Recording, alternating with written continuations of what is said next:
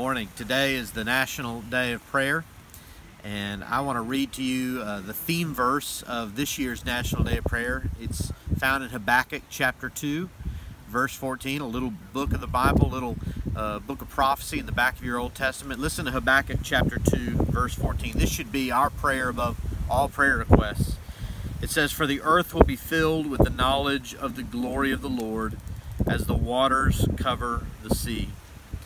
Today we want to pray for several things. We want to pray for our nation, that God would use this moment of pandemic to bring revival, that there would be confession of sins and repentance and a brokenness before the Lord, and that as Romans 10:13 says, everyone who calls on the name of the Lord shall be saved. There would be a great calling out to the name of the Lord. We want to pray for this.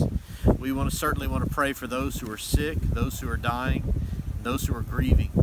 And we want to pray for those who are caring for the sick, our doctors and nurses, our medical and healthcare professionals. We need to lift them up and ask for divine protection for them. I want to pray for our local leaders, our civic leaders, our fellow other churches that are seeking to lead out and caring for our community. Look, we have a lot of needs right now. Our economy is broken and is seeking to get back up on its feet, but also many lives are at risk, and it's okay to care for both of these things, and we need to pray for both of these things. We also need to pray for our church and for the churches around us, our sister churches, that God would use us in this moment to be the hands and feet of Jesus. That's what we're called to be. The Scripture calls us the body of Christ, and we need to be that body. Our world, our community needs to see our church in action, telling truth, giving hope, and showing love. And so let's pray for one another today. Let's pray for our president, our governor, our mayor, our county judge. Let's pray for our neighbors. Will you join me in prayer today?